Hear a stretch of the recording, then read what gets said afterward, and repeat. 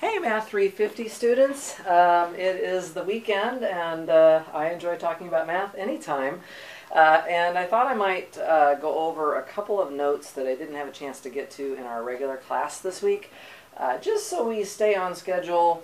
We do have a midterm coming up in just a little over a week, and I thought it'd be good to get this material to you sooner. That'll give us more time in class to do some other things. And I'll try and keep this video kind of short. It really covers just one main topic and a couple of important little results from section 2.3 of our book. Okay, and the main topic I want to talk about first here is just the density concept. The concept of a set being dense. And in particular, we're going to see that Q, the rational numbers, are dense within the real numbers. And this is going to be an important fact. We're going to almost use it implicitly over and over and over again throughout the rest of the semester. But for now, I just want to try and do it somewhat precisely. So this will just be a quick little mini lecture that you can enjoy at your own pace, and you can rewind me as much as you need to in order to make sure you understand what's going up here on the board. So let me explain what it means for a set to be dense. Okay, so we're only talking about subsets of the real numbers. So suppose that A is a subset of R. We say that A is dense in R if between any two real numbers, so if I take any two real numbers at all, well, any two distinct real numbers, of course. So if I take two distinct real numbers, there exists an element of capital A. All right? Pretty simple. So between any two real numbers, there would have to be an element of A.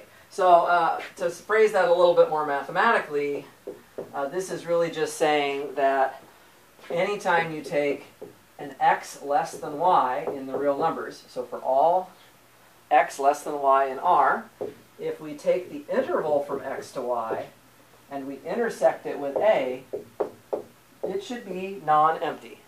Okay? There should exist some element of A that is between x and y. Okay? Pretty natural definition. So between any two real numbers, you can find an element of that set. And that is something that is true about Q. So theorem 2.2, Q is dense in R. Okay, between any two real numbers, we can always find a rational number. Okay, I'm going to prove this in just a minute, but the proof actually relies on another result, which is also extremely important, something called the Archimedean Principle. So I'm going to state this here, the Archimedean Principle. Okay? So what does that say? The Archimedean Principle just says, and I'm going to phrase this a little bit stronger than what it actually says in our book, but if we take two real numbers, x and y, and let's assume that x is greater than 0, okay, then there exists a natural number n such that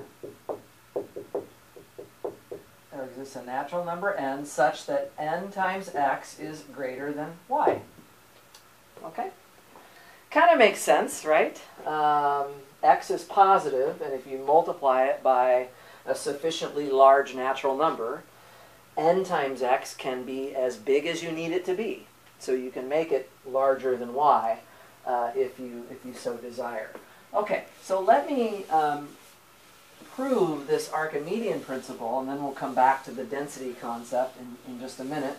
So I've got the statement of the principle down here, and now I'm going to do the proof right here. Okay? It's a pretty short proof. Okay?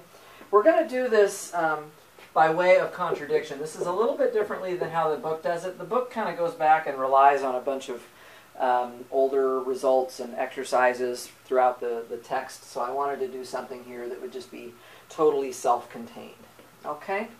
So let's suppose that we have, by way of contradiction, let's assume that we do have, in fact, x and y in the real numbers, and x is greater than 0.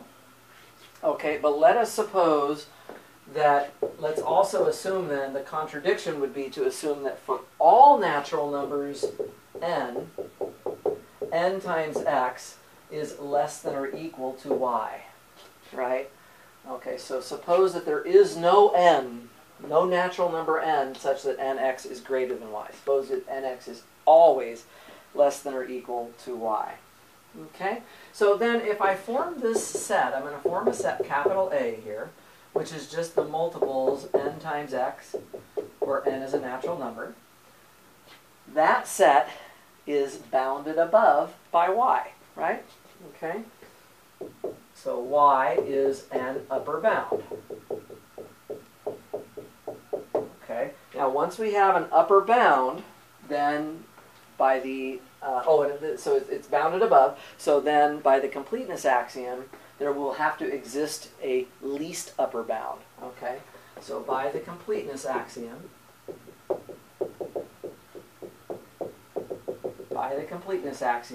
there exists an alpha, which by definition is the supremum of this set, which is some real number. Okay, so there's a least upper bound for that set.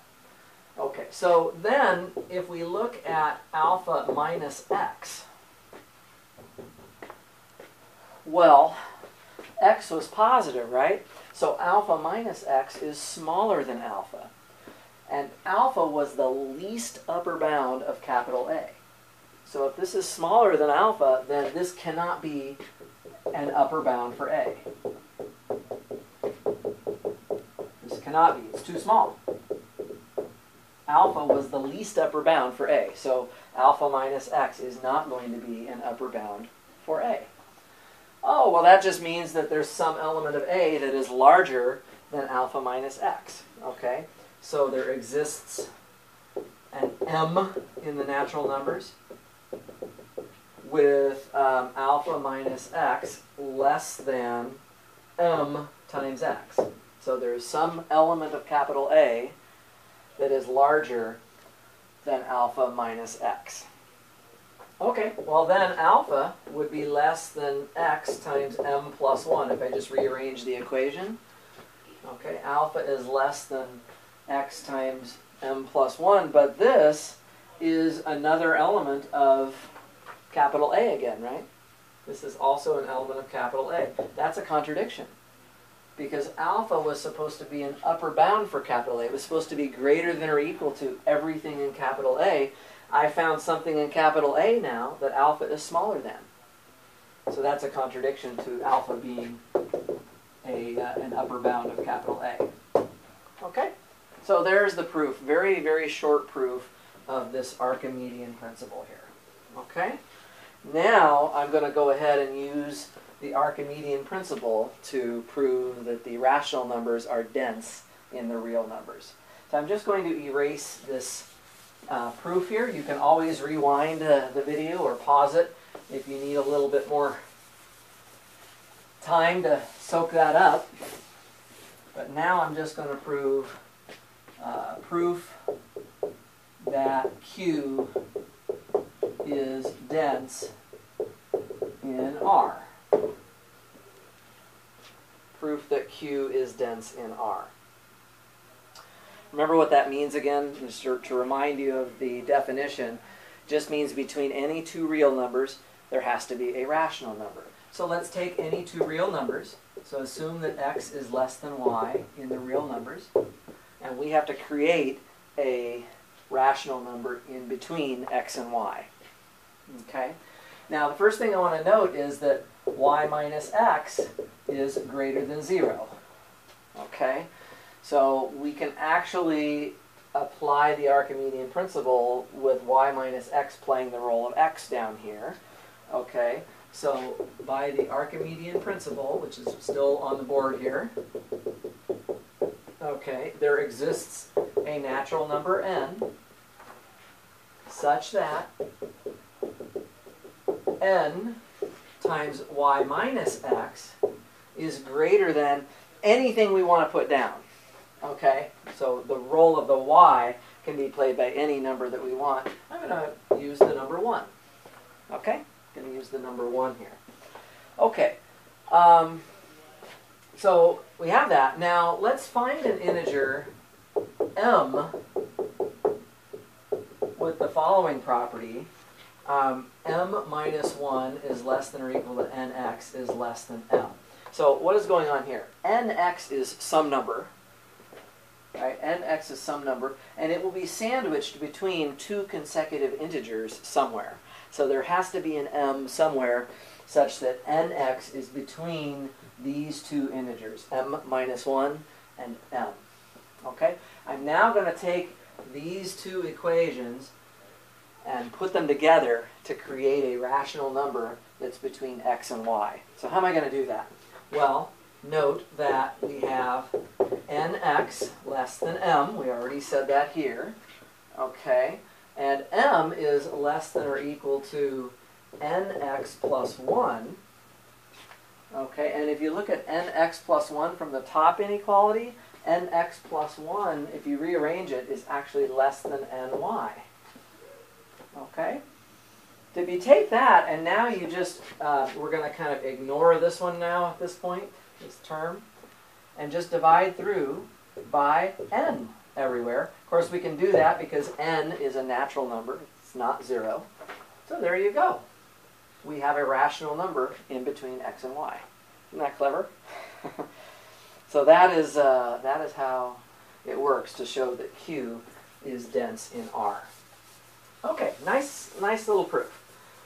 One last little thing, kind of as an example, and then we'll call it good. Remember that I mentioned in class that if we take S to be the set of rational numbers such that Q squared is less than 2, I made the statement there that the supremum of that set is just the square root of 2. Okay, the supremum of S is just the square root of 2, which is, of course, not rational. I just want to make a quick little proof of that. Okay, let's prove that the supremum of this set is indeed the square root of 2, and we're going to use the density of Q to make that argument. Okay? Well, I think it's fairly clear that the square root of 2 is an upper bound for S. An upper bound for S. That's part of what... Okay, remember, to prove that something is a supremum of a set, it has to be an upper bound for that set, and then it has to be the least upper bound for that set, right? Everybody agree that any rational number Q that's in this set has to be less than the square root of 2, right? Okay, so now we're going to try and prove that the square root of 2 is the least upper bound. So let's assume that gamma is an upper bound for S as well. So suppose S has another upper bound, which we're going to call gamma. Okay?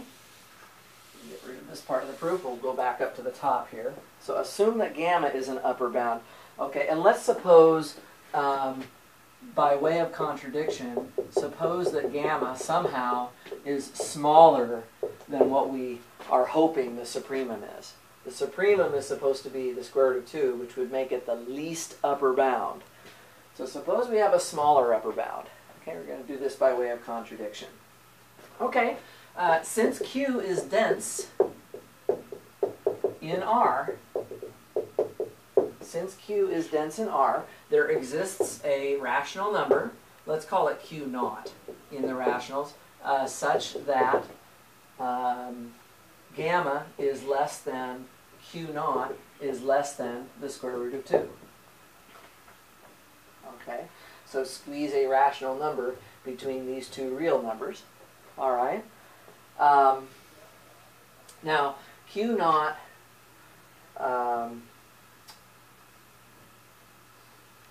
squared, look at this, Q naught squared is less than 2, right? Which means that Q naught is actually in S.